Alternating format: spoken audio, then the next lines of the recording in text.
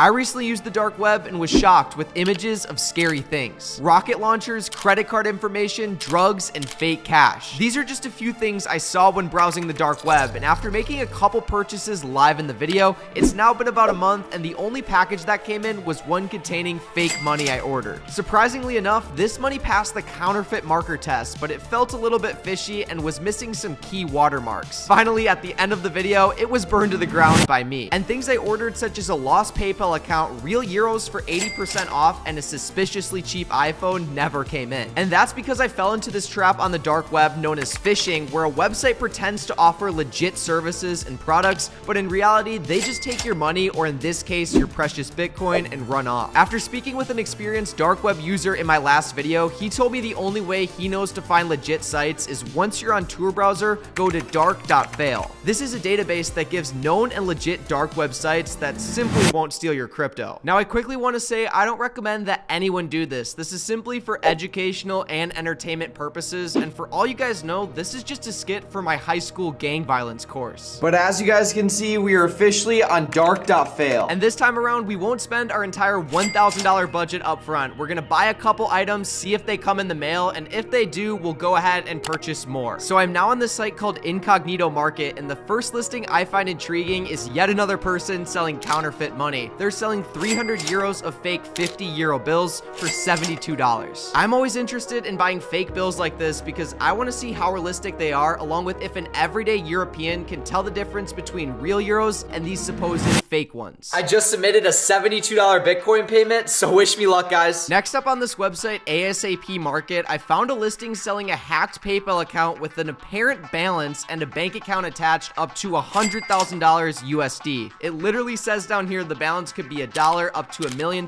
You don't really know. Let's try this again, baby. The last time I ended up being scammed, but this time we're on a supposed legit website, and the person whose PayPal account this is super lucky since I'm obviously not going to be taking any of their money. I'm just trying to get an insight on how this type of fraud works. Since this is a lost PayPal account, it's obviously not going to get shipped through the mail or anything like that. We should be getting access to it within a few minutes. So while we wait, let's purchase a couple more listings. For listing number 3, we're going to be buying some counterfeit gold. I found someone selling 5 fake 1-ounce gold bullions, and I'd be interested to take this to a pawn shop, obviously letting them know that this gold is fake to get their opinion on how legit it looks. And finally, the last purchase we're going to make for this first round of orders is a $27.10 Netflix account. But while we purchase this order and see if it's even legit, this video is sponsored by Guard.io, a browser extension that protects users when they're on the internet by keeping their personal information safe and secure and detecting threats before they reach your browser. Especially when you're in a dangerous place like the dark web, your personal information is at a massive risk, and using a browser extension such as Guard.io could be the difference of you falling victim to a scam or your computer getting a virus, and you browsing the internet safely with up to 5 family members on one Guard.io account. And just how in this video where we learn that the dark web sells people's personal information like PayPal accounts or credit card information, Guard.io sends you an alert if this ever happens in real time, along with lets you know if you had any past information leaks. It also helps prevent phishing scams with the PH, which is another thing we talked about earlier. As you guys can see, the order for the Netflix account has officially been submitted up here, so I guess now let's play the waiting game until it appears in our inbox. So in the meantime, be sure to check out Guard.io at the top link down below in the description, or go to guard.io/financialwolf for a 7-day free trial and 20% off your monthly subscription after that. They're trusted by over 1 million users such as myself. They're featured by Google, and now instead of browsing the internet not knowing if your personal information is at risk or not, Guard.io will detect a threat before it even happens. So with that being said, let's go ahead and try and get into this Netflix account. Alright guys, it's been a couple of days, and as you guys can see by my computer screen, both the digital orders we made for the Netflix account and for the PayPal account were delivered. So we're gonna go ahead and get started with this one right here at the top. We're gonna go ahead and click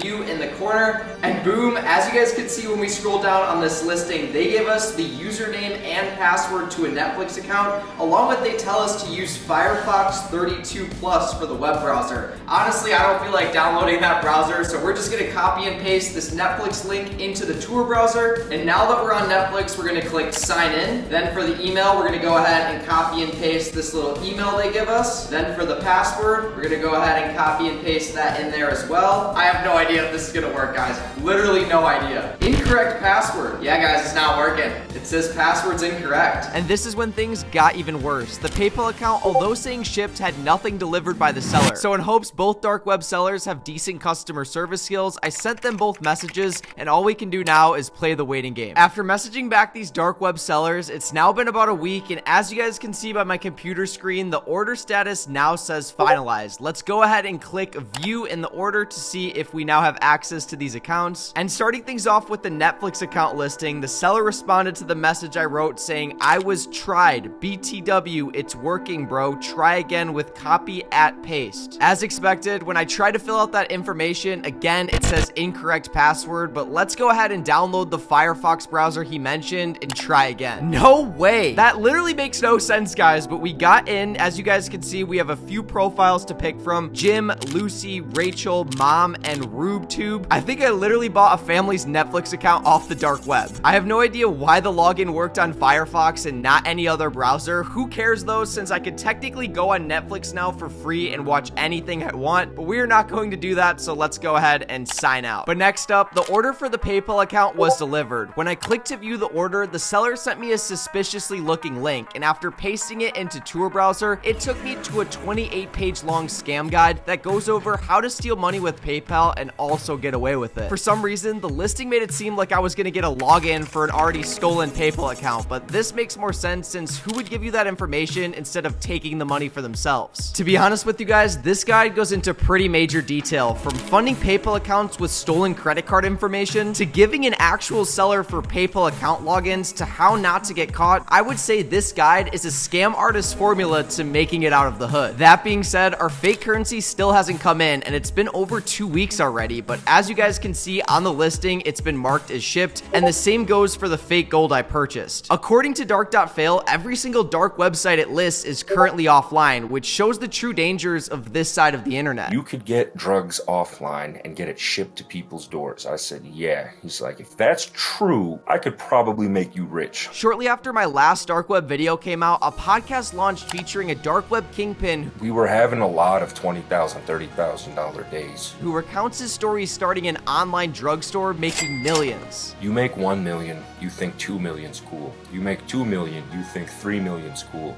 You make 3 million, you think 4 million's cool. It doesn't stop. It's addictive. Quickly scaling his business, Colby Cop realized that the USPS and FedEx deliver more contraband than any mule, smuggler, or cartel combined. Most of your packages will make it through, but sometimes you won't get so lucky. It's getting a little hot. I'm like, what do you mean? It was like, some of the people we've been sending stuff to, they've been getting arrested. And like a couple of them, I know they've been arrested, but they're out. He said they're trying to set us up to put us in jail. Eventually, come to find out, the FBI was hosting this dark web website, and after a lot of legal battle back and forth, Colby Cop was sentenced to 5 years in prison and a $50,000 fine. 5 years board of prison time, 5 years federal supervision, and then a $50,000 fine. At least I know what I have to do to reclaim, my life. Because not knowing what my sentence was, looking at, possibly getting up to 14, 15 years, possibly getting up to I think a $15 million restitution they were trying to get me to pay. And if you guys want to avoid prison time, like my boy Will Ferrell, I'm gonna make you my bitch's bitch. Simply look at getting into a legal operation or just a slightly sketchy one. I have literally hundreds of videos on my channel about that, so be sure to check them out. And frankly, it's about the same level of difficulty as all the challenges you'll face from an illegal operation. That being said, when you open the front door, you guys can see that our dark web package containing the fake euros came in. And let me tell you guys, it's been an absolute journey to get this package in my hands, because at the start of this video, I originally ordered 6 fake 50-euro bills, and after waiting a total of 3 weeks for the package to come in from the Netherlands, it never showed up. So I requested a refund on the order. Similar to eBay, a lot of dark websites have their own customer support system, since instead of sending money directly to the buyer, you deposit it into the website. And if your item never comes in or it's not as described, you can submit a refund request. Is it sketchier than eBay? Definitely yes, but hey, sometimes you're lucky enough and your package actually comes in, so I'm pretty excited to unbox it. This package is actually from the second order I placed for fake money. It cost $21.90 to get 100 120 euro bills off the dark web. This is by far one of the cheaper orders on the dark web for fake money. So hopefully the bills are decent quality, because this would be an absolutely insane return if you were dumb enough to use the fake money. So let's go ahead and open the package. We got some packing peanuts inside,